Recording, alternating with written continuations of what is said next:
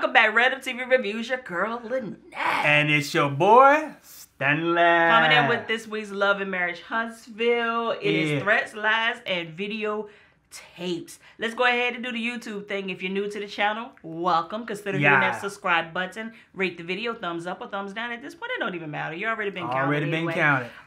If you come back every week, then we appreciate y'all. And like we've been saying from the beginning of this series, if you want to keep up with our day-to-day life, make sure you're following us on Instagram. And also, if lifestyle vlogs are your thing, make sure you're following us on Life With Us TV. Exactly. Here on YouTube. Let's go ahead and get into this. We're going to try to make this quick because we've been dodging storms all day. So for all of you all that are in the path of this storm that's coming through this week, be careful, prepare, because I love you all and I want to see y'all back in next week, you know?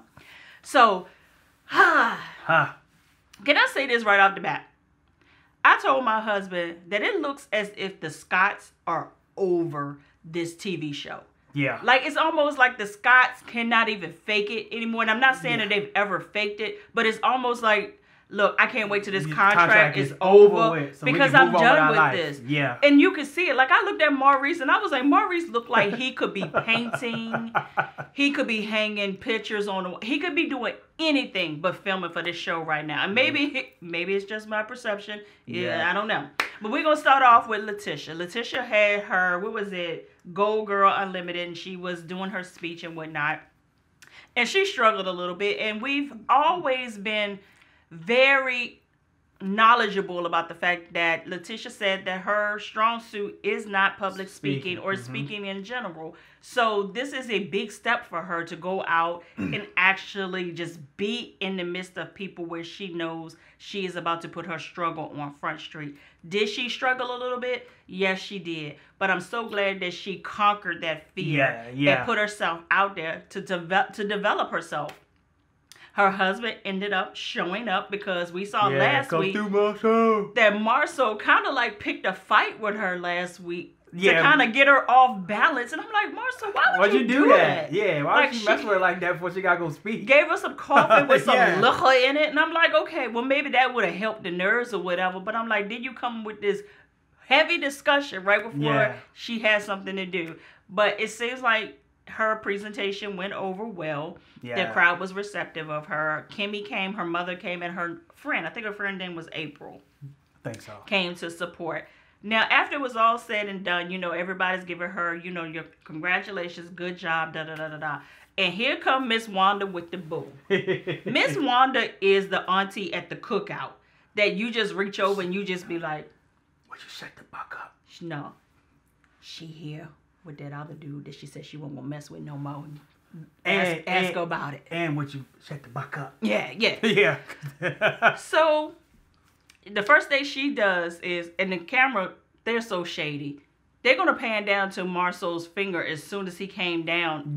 Came and sat down, showing that he doesn't have a wedding ring. Okay, we have established that Marceau don't really wear a wedding ring. I mean, why are we back here again? Yeah, we done been on this road. Here's Wanda. I'm glad you came, but where's your ring, Marceau? And he was like, And then she kind of tried to get it started with Kimmy, but Kimmy was like, not today, Satan. Nah. I'll deal with you another day because this ain't what it's all about. So, cool. We're going to move on from that because didn't too much going on. So, over there at the Holtz, Mel's mom hadn't been over to see the baby in a while because she had been under the weather and whatnot. So, she came over to cook or bring food or something like that and to enjoy her grandbabies, right? So this is where we get the conversation about Mel's mom dating one of the Scott's brothers. Yeah. And there was a threat on social media that blah, blah, blah, blah, blah, I'm going to release the tape. And because I'm, like I told y'all, I don't go searching for the stuff, but if people drop it in my inbox, I look at it. I don't know if anyone actually did a threat of a sex tape or not, or was there a threat put out there, or was there something put out there and you just ran with what you thought that person may have meant? I don't know. Can some of you all clarify that for me? Like, did Marceau or Tisha, one of them, did they actually say, I'm going to drop a sex tape? Or did they just say, I'm going to drop a tape of your... But this is the way I see it. I mean, like, she's a grown woman. You do what you want to do. It appears that she's embarrassed on the show about this mention of this sex tape. But even if it's true, I mean, shoot. That's like nothing in today's world. Matter of fact, it puts you on the map. Brownie points. I mean, look at Kim Kardashian. She got on the map for a sex tape with Ray J. So sex tapes is to come up these days. So so release it if you do get it. Yeah, exactly. So they over there discussing that, and the mama was like, no, I never dated him. We did become close, and I was a good friend to him because evidently when the Holtz and the Scotts had the business short, they it seems like the mom was maybe like, if she wasn't an official administrator or something like that, she kind of just took on the role of doing some of the administrative stuff. And she had direct contact with this brother. So they became kind of cool. But she said it wasn't like that. I kind of beg to differ, but it is what it is. You know what I'm saying? And like my husband said, if y'all smashed or there's a sex tape out there, get ahead of it. Like Funky Diva said, don't let nobody spray you with your own tea. Exactly. Put it out there yourself. So then we have, of course, Martell. He's having a conversation, and he was like, Wanda, you know, there's a whole lot of threats, and Mama's being brought up into something, but Wanda was the one who really did threaten me. Now, I agree with you. I'm over that. Yeah, she did. Yeah, she did. But she said it was the weed. Yeah. And then she said, no, it was the alcohol. And then she said, you know, I wasn't going to do nothing to you. I just, you know, I was just talking this with my mouth. No. Like, nah. So he was like, later on, what had came to be about was we have Siddharth. And y'all know Siddharth is always the person that tries to bring peace. Yeah. But it never actually happens the way that he thinks it's going to happen. And matter of fact, it just blows up. And you're just standing there holding the bag like... Say execution good, results always bad. Because he can get them together. He can get them together. He can get them together. But when they just get together, it just never just come together right. So Maurice is there, and they're having a conversation about the last time they were together, where Martell called Marceau a bitch. And he said that Martell threatened his life. And he pretty much said something to the fact that maybe you don't like living here. Yeah, and I don't know if you can deem it as a threat. I mean, because it can go the cops. Yeah, it can go so many different ways. It really can. Yeah. So maybe there's some missing pieces that they edited out on here that was added to. You don't want to be here no more. Marceau, drop it. Let me know. Yeah, let us know some more added to that, because just saying you don't want to be here no more isn't a thing of... I wouldn't deem it as a threat unless you added something to it. You can deem it as a threat, but it's not clear enough that I can say you threatened me. Yeah. So if you're a smart person, as Mr. Martell Holt is, I can say something, and you can run with the narrative, and any way you want to. And then if you say I threatened you, I could say I didn't threaten you. I just said that maybe you just don't like living here no more. Maybe you want to leave. And so you're the one that take it. And take it as I want to take you out. But Marceau called the cops. So now it's what did you perceive versus what was delivered. One of those freaking things. Yeah. So of course, Siddharth was like, I'm going to bring y'all together because we're going to have to figure out a way. Because I think that y'all relationship can be salvaged. I don't think so. Yeah. Because he wanted them to be cordial. So. It's beyond cordial. And to be honest, y'all are old enough that you can be cordial. Y'all can speak, because real talk, y'all going to rub shoulders. Y'all are in the same industry. Like, y'all going to be at the same places, rubbing shoulders with the same people. So you're going to have to... You're going to have to put on that, hey, how you doing? And keep it moving. Because even Mel said that. Mel said, I'm the kind of person that, when it's time for business, I know how to turn it on. Game on. Hey. Boom. And I ain't got to speak to you no more. That's pretty much what they're going to have to do. In a smaller town like Huntsville. Like, it's not small. But in an intimate town as such. So Siddharth gets them together, right?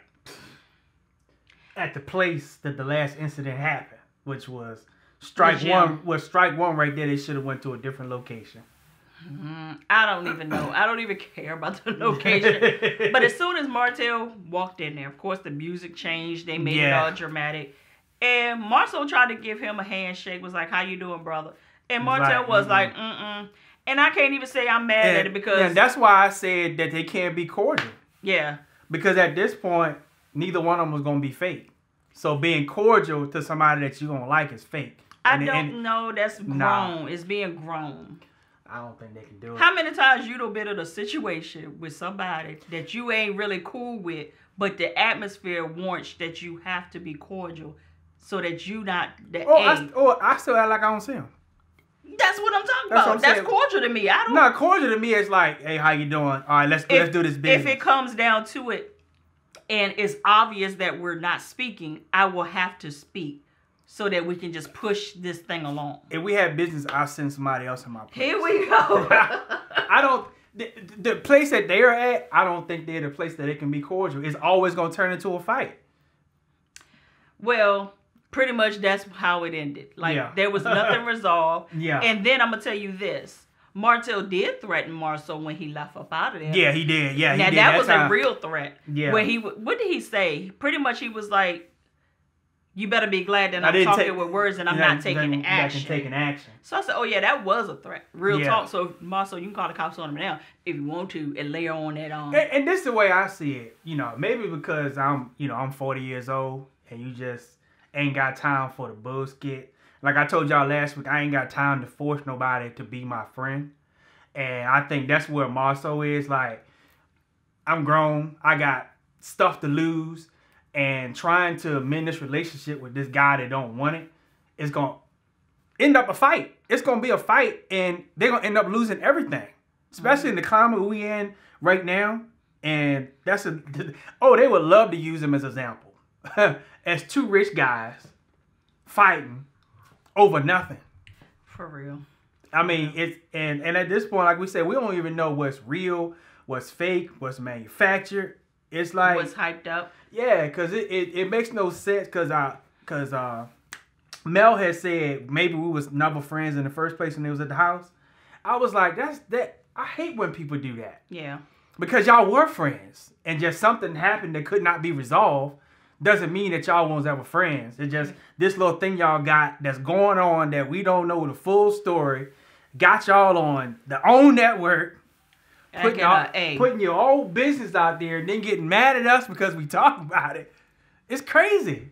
It's crazy. It's crazy. But has it gotten too personal? Absolutely. Yeah. When you live in a climate where anything that you want to expose is literally at a click of a button. Yeah. So if you're in your feelings and you're mad and you have something that's going to hurt the person, you literally can hit send or post or double tap or retweet. It can hurt that person instantly. So has that happened? Absolutely. I have seen some stuff and I'm like, y'all need to stop this bull. And that's the thing I hate about social media. And they would talk about vloggers getting a hold of Martell's tax records and things like that. I'm like, and Marceau said I didn't do that. That would require me having a vagina. Having a whole vagina, yeah. I didn't do that. But they all have kind of just did some things. Some more than others, but I don't know. That's the one thing about social media has turned grown folks back to high school kids, man. Bullets. That's the stuff that we did back in school. Thank God we didn't have Facebook back then because it would have been crazy. Yeah. We just would just talk skit about somebody else behind their back and then they find out about it because the person you told end up going telling them and then y'all fighting over nothing. Yeah. And then one thing that I did not like when Martell was saying that because Miss Wanda is comfortable talking about them the way that she is, that must mean that the Scotts are talking trash about them behind their back. No. What? No. Seriously? Do you think that Mama Wanda don't have an opinion? She got an opinion of her own. She don't need nobody to back her up. And she don't need nobody to talk skit. No. I mean, look how she doing Kimmy right now. Yeah. Like, she is picking something with Kimmy. And even Letitia was like, oh, no, because I'm not going to get in between my sister and my mom. Yeah.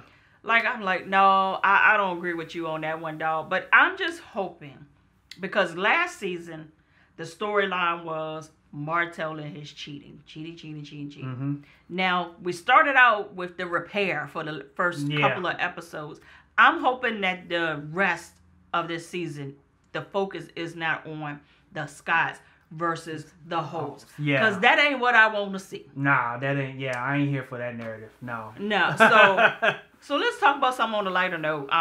Monster seems to be enjoying Huntsville. Yeah. And he said he got some friends. Got some friends, and he actually likes it a little better. So I'm so glad that transition was easy for them, because the transition with a school age child is really never easy. You have to learn new friends. Yeah. If you're in sports, you have to dive into that.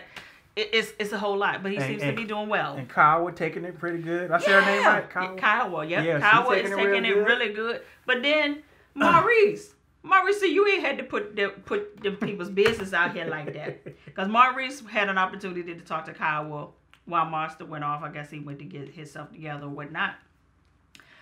And Kyle and her husband Zave seem to still be open to the fact of moving to Huntsville. Okay, cool. After that was all over with, Mr. Maurice gonna say, yeah. Zave has always been cool. You know, real good guy. He used to date my sister. We could have lived without knowing that. Yeah. So really, like your sister, hold on, let me break this down. Yeah. Your ex-wife married her past sister-in-law's dude. Yeah. But then you say high school, so kind of high school don't really count. It kind of do, but you can kind of slide that body count up off of you. But real talk, from a person that lives in a small town in Virginia, it happens. That ain't even a thing no more. Like, when I go back home, I'm so sick and tired of seeing the same recycled dicks and cooches. I don't know what this. You see this one with that one. They ain't got many, so that's why it's recycled. That's why they need to get out of there. Yeah, exactly. Every time you go down there, you be like, I thought he was with. Now he with her. Now they done swapped. And now they both got kids. And then and then they end up back with the person they was fighting over and with in high school.